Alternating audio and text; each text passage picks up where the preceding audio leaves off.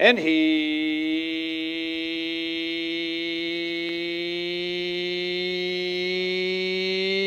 they come.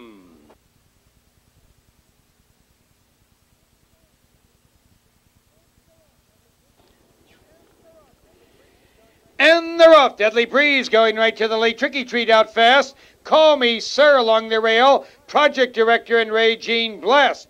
Into the club turn, Deadly Breeze opens up a 2-length lead. Call Me Sir on the chase, second by 2. Tricky Treat third, now 2.5. Project Director fourth by almost 3. Regine Blast in fifth. Egyptian Cheetah 2 lengths back in 6. Holiday Mountain 7th.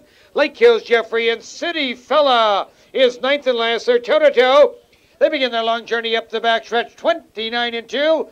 A snappy opening quarter, and Deadly Breeze has it by almost 2. Call Me Sir inching it closer, second by 3 lengths. Tricky Treat closing the gap in third. Project Director down along the rail, fourth now by 2. Then it's Regine Blast. There goes Holiday Mountain moving strongly to the outside. There goes Lake Hills Jeffrey, 7th. Egyptian Cheetah shuffled down along the rail in 8th. City Fella 9th and last. They've got a half mile to pace in the race. 58-2, and they're halfway home. Call Me Sir like a shot. Call Me Sir on the outside. Racing strongly puts ahead in front. Deadly Breeze fights back now in second by about 3.